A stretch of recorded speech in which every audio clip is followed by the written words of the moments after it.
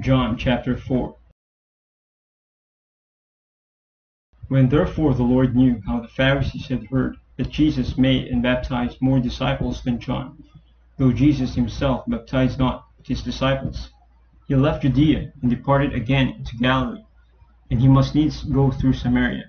Then cometh he to a city of Samaria, which is called Sychar, near to the parcel of ground that Jacob gave to his son Joseph. Now Jacob's well was there. Jesus therefore, being wearied with his journey, sat thus on the well, and it was about the 6th hour. There cometh a woman of Samaria to draw water. Jesus saith unto her, Give me to drink. For his disciples were gone away into the city to buy meat. Then saith the woman of Samaria unto him, How is it that thou, being a Jew, askest drink of me, which am a woman of Samaria? For the Jews have no dealings with the Samaritans. Jesus answered and said unto her, If thou knowest the gift of God, and who it is that saith to thee, Give me to drink, thou wouldest have asked of him, and he would have given thee living water. The woman saith unto him, Sir, thou hast nothing to draw with, and the well is deep. From whence then hast thou that living water? Art thou greater than our father Jacob, which gave us the well, and drank thereof himself, and his children, and his cattle?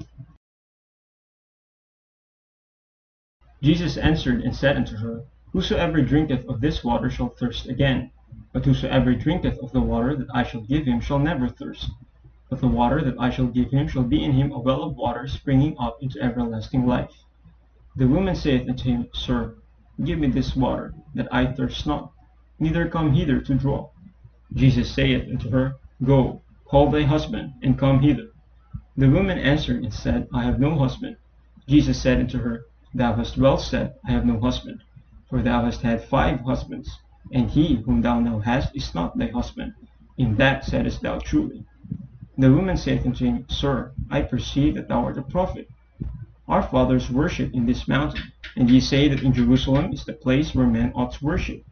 Jesus saith unto her, Woman, believe me, the hour cometh, when ye shall neither in this mountain, nor yet at Jerusalem worship the Father. Ye worship ye know not what. We know what we worship, for salvation is of the Jews. But the hour cometh, and now is, when the true worshippers shall worship the Father in spirit and in truth, for the Father seeketh such to worship him. God is a spirit, and they that worship him must worship him in spirit and in truth. The woman saith unto him, I know that Messiah cometh, which is called Christ. When he is come, he will tell us all things. Jesus saith unto her, I that speak unto thee am he. And upon this came his disciples, and marveled that he talked with the woman. Yet no man said, What seekest thou? Or why talkest thou with her? The woman then left her water pot, and went her way into the city, and said to the men, Come, see a man, which told me all things that ever I did. Is not this the Christ? Then they went out of the city, and came unto him. In the meanwhile his disciples prayed him, saying, Master, eat. But he said unto them, I have meat to eat, that ye know not of. Therefore said the disciples one to another, Hath any man brought him aught to eat?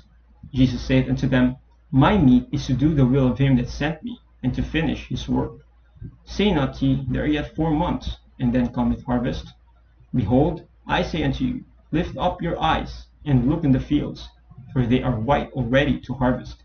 And he that reapeth receiveth wages, and gathereth fruit unto life eternal, that both he that soweth and he that reapeth may rejoice together. And herein is that saying true, One soweth, and another reapeth. I sent you to reap that whereon ye bestowed no labor. Other men labored, and ye are entered into their labors.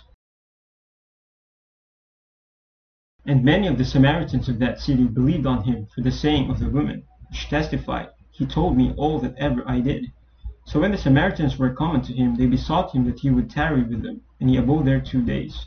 And many more believed because of his own word, and said unto the woman, Now we believe, not because of thy saying, for we have heard him ourselves, and know that this is indeed the Christ, the Saviour of the world. Now after 2 days he departed thence, and went into Galilee, for Jesus himself testified that a prophet hath no honour in his own country. Then when he was come into Galilee, the Galileans received him, having seen all the things that he did at Jerusalem at the feast, for they also went unto the feast.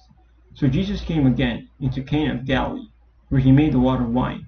And there was a certain nobleman, whose son was sick at Capernaum. When he heard that Jesus was come out of Judea into Galilee, he went unto him, and besought him that he would come down, and heal his son, for he was at the point of death. Then said Jesus unto him, Except ye signs and wonders, ye will not believe. The nobleman saith unto him, Sir, come down ere my child die. Jesus saith unto him, Go thy way, thy son liveth. And the man believed the word that Jesus had spoken to him, and he went his way.